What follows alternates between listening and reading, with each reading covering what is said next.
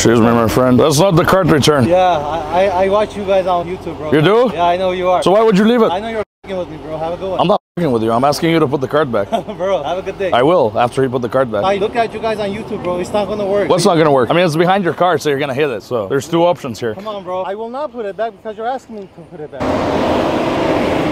Bro, I'm with my wife. Stop fucking with me. I'm asking you, please. Well, I'm asking you to put the cart back. By the time all this arguing, you could have put the cart back already. Bro, you're fucking with me. I'm telling you, I just want to go home. So go home. Put the cart back and go home. I'm not me, bro. You left the cart. Note in the cart return. There you go.